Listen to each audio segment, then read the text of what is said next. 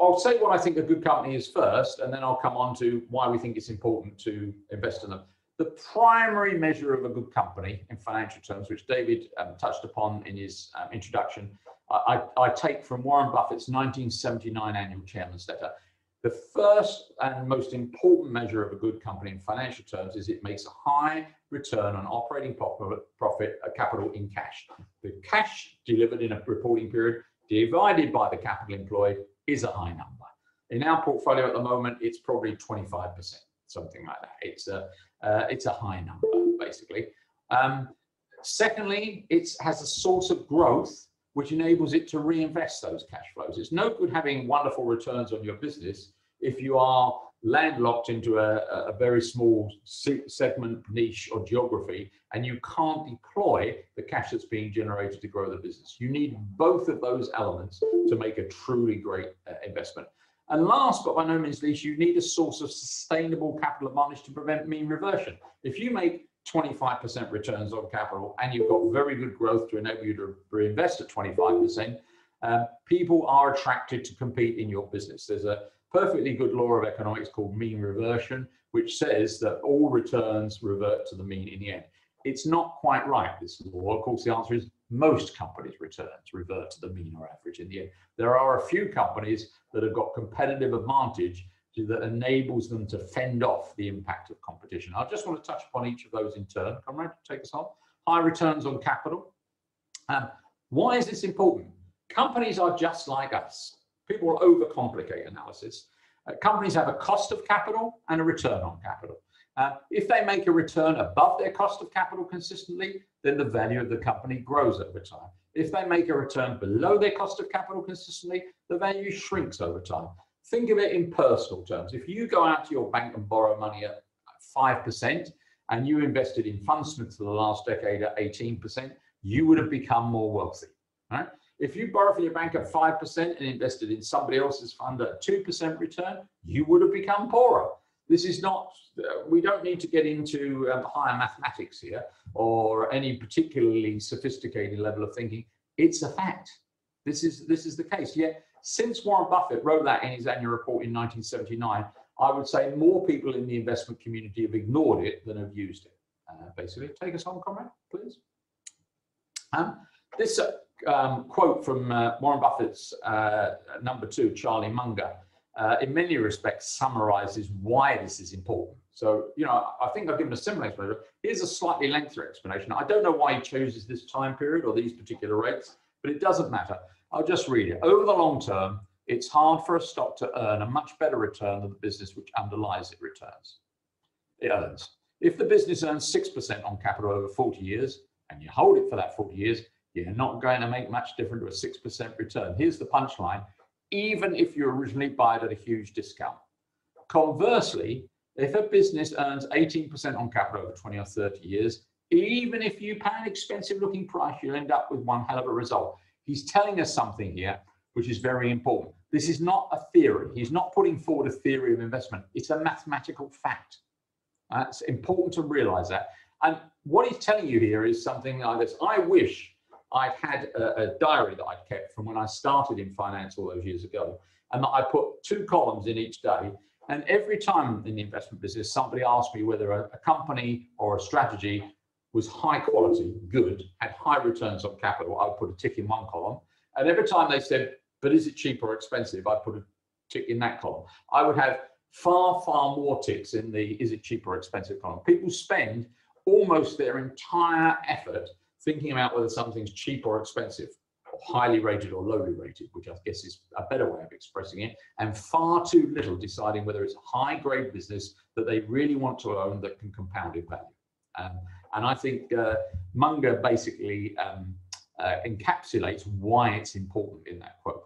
As I said, return on capital is the single most important thing. There's no point in engaging in a business that has low returns on capital. I haven't bothered today because we've got limited time, but we can show you a slide for the airline industry, which never makes an adequate return on capital, and it is just a machine for losing money, basically. There is no point in investing in business having adequate returns.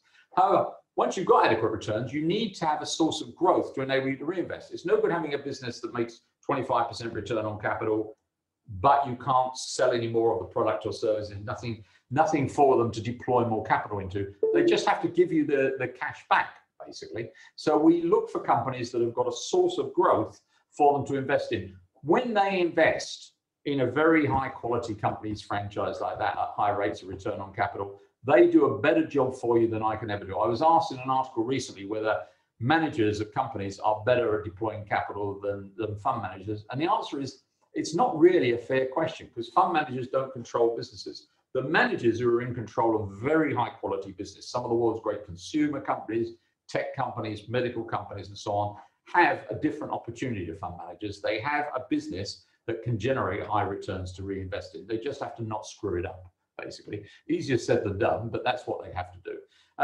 Where does this growth come from? We look for a business that has a source of secular growth, not cyclical growth, not it goes up and it goes down. Everything has a bit of cyclicality, but we're looking for companies which both at the peak and the trough of the business cycle are bigger than they were at previous parts of the business cycle, that grow not in every reporting period or every year, but they do grow over time. And it typically comes from one or more of these things. Consumerization of the developing world. All the statistics on this are clear. When people in the developing world go past a certain level of disposable income, they become consumers. They're part of a developing economy. They no longer spend all their time sourcing and preparing food. They've got jobs in factories and call centers and all kinds of things like that. They need the benefits of consumerization, and they aspire to become consumers as well. And so that's a very big driver of the growth for some companies. But in the developed world, there's premiumization. We may not be consuming more, mostly, but we consume better over time. We may not drink more, hopefully most of us don't, but we might drink better quality. We might upgrade what we do. So whatever it is we're talking about consuming, there's quite a good chance that we will go up the curve in terms of the brand of goods that we're consuming over time and premiumize it. Aging populations, an awful lot of people look for growth in investment through young populations. In fact, that's part of the drive in the consumerization of the developing world. But aging populations are pretty good too. Aging populations have increased consumption for a number of things, and not least forms of medical care. And so aging populations can be quite a big driver of certain companies. White space, as you probably know, is a term used by people in the marketing and sales business. If they've got a map of the world or a country or territory, somewhere where they've got no representation, no sales, they color white on the map, a white space. There's lots of white space around the world for people to grow into. I've given you 3 examples there. Eyes, and what do I mean by that? Something like 2/3 of the world that needs vision correction doesn't currently have it. They don't currently have access to reading glasses and other forms of vision correction. They will get it in time. And clearly that will be a source of growth to people like Essilor or like Zotica and so on, who are in the business of manufacturing and retailing eyeglasses. Payments. We're often asked whether we prefer MasterCard or Visa or PayPal or Square or Apple Pay or Google Pay and the answer is, yeah, look, we've got a view on which one might be better than the other one and so on. But the reality is they'll probably all do pretty well. And the reason they'll all do pretty well is they've got an enormous white space to grow into. Something over 80% of the world's volume of transactions is still done in cash, basically. It won't be. If we ask our grandchildren, if we describe to our grandchildren describing to their children, I would have thought that once upon a time we would get some material made from a pulp of jute, something like that, and plastic, and turn it into this note. We'd have holograms on it and metal in it and engravings on it to make it difficult to forge. And then we put it in armored cars and transport it to banks, which would doll it out to us to go and spend in shops. We would pay it back into shops, pay it back into banks, and that's how we get into the system. They'll look at us rather quizzically, given that all they've got to do basically is walk up to a counter with their phone in their pocket and pay for something. And that clearly is the future. Toothpaste, a bit like eyes. Again, something like 60% of the world doesn't yet use toothbrushes and toothpaste to clean their teeth. They will. As I am fond of saying on this one, if you want to have an intimate relationship with somebody who started cleaning their teeth, best you take it up I think would be my way of looking at it. And so, you know, for people who are in this industry, like Colgate, there is clearly a very long runway, for want of a better term, ahead of them. And there are other trends which are just out there, which we alight upon. Just put a couple down there. Pets. If I had to pick one area of secular growth which appears to have a very, very long way ahead of it, it's spending on so-called companion animals or pets. Pets, as any of you who got them will know, are on a journey to becoming full family members. Our spending on pets is rising very rapidly. I'll have to update this statistic, so I know that I'm a few years out of date, but in the year that I last looked, which was probably about 5 years ago now, time flies, Americans spent $10 billion per annum on diet pet food. Now, have a think about that for a moment. There are not very many pets that can open the cupboard.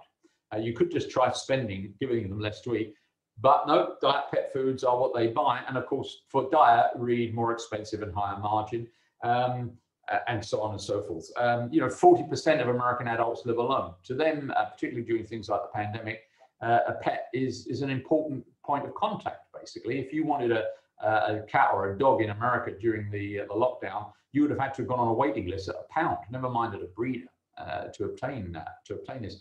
Testing is something we like as well. People do more and more testing as time goes by. Is there horse meat in your burger? COVID-19 has obviously given it a big boost as well. International trade, so it leads to a lot of boosting of testing of commodities and goods and so on. And sometimes these two things cross over. One of our companies is the world leader in veterinary diagnostic testing equipment. Testing pets is very important for two reasons. One is, I said, they're on a journey like their human owners. More and more of them are being given healthcare which is as good as or even surpasses their human owners in terms of what's spent on it. And the other thing is, testing is more important for pets than it is for the human animal, for a very simple reason: they can't speak. It's no good asking them how they feel and where the pain is. So you have to do more testing to get an accurate diagnosis for pets. Take us on, please, Conrad. Lastly, as I said, we need some way of warding off the competition. Take us on. So I'm running over a bit. The so-called moat.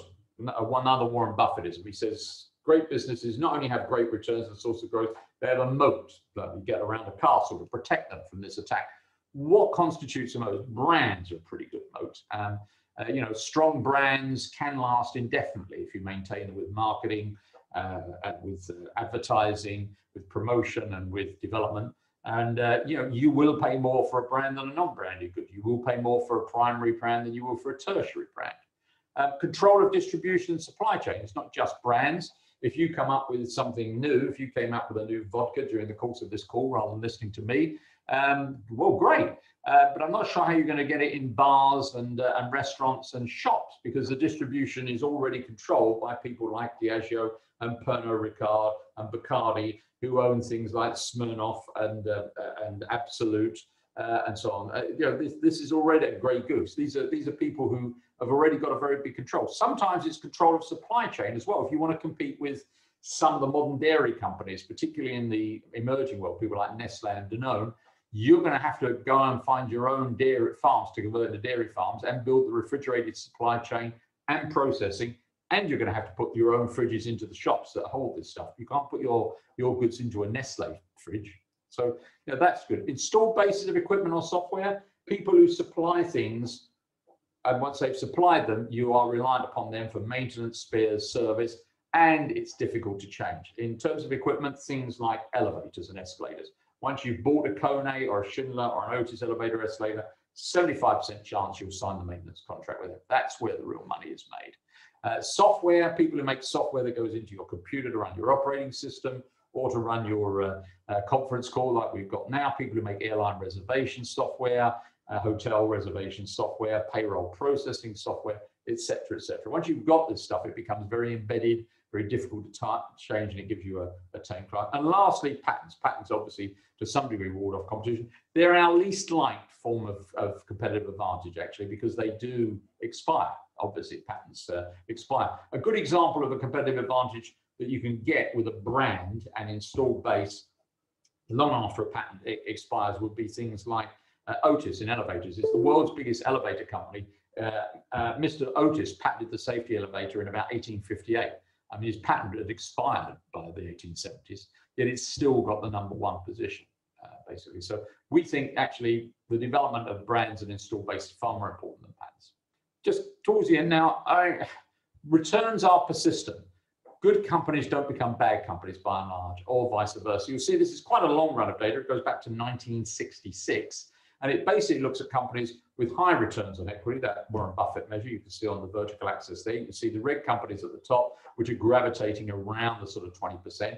And you can see the low return companies at the bottom, which are gravitating around the 12%. So we're starting with a universe of companies that started with 20% and started with about 12%, and looking at what happened to them over the intervening half a century or so. And as you can see, not a lot has changed. The red ones are still very significantly above the green ones. That's the case. You know, good company sectors don't become bad company sectors, and vice versa. You know, airlines aren't suddenly going to become good businesses any more than consumer goods are suddenly going to become bad businesses. And they do persist. And it's partly these barriers. You know, for the companies down at the bottom to get into where the companies are at the top is difficult. There are real barriers to entry. Take us on, Conrad. Another example of the same thing. This is the return on invested capital for these companies. We've given you this by sector here.